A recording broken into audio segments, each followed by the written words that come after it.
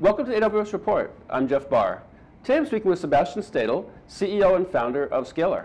Welcome. Hey Jeff, how are you going? Doing great. So tell me a little bit about why you decided to build Scalr.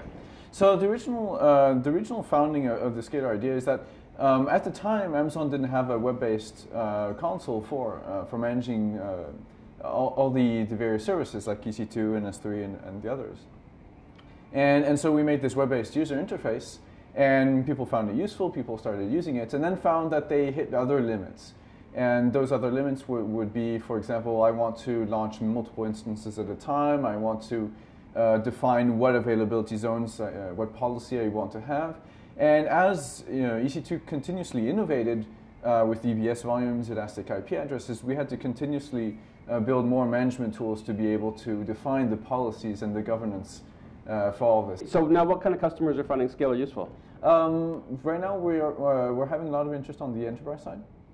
So we have enterprise customers like Samsung, we have many other ones.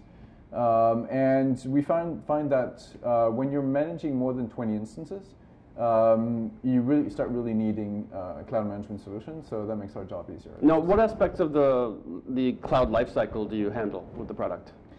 So we handle all the way from the deployment to the instances. So managing, like, I need to deploy this new jar file, or I need to deploy this new source package on 1,000 application servers simultaneously. From deployment all the way to the continuous lifecycle. For example, I need to automate the failure recovery of some Percona MySQL servers. I need to reassign these EBS volumes or elastic IPs from one area to another to make a rolling update of some servers. All that is a fairly comprehensive system to manage your cloud deployments. Mm-hmm. Now, does Scalr itself run on AWS? Correct. Scalr runs, actually it's on a hybrid architecture. We have some dedicated servers, and we also have a fair amount of servers on EC2. We also do all of our dev tests on EC2. Okay. So when your customers or potential customers come looking at Scalr, what part of it do you think is the most attractive to them?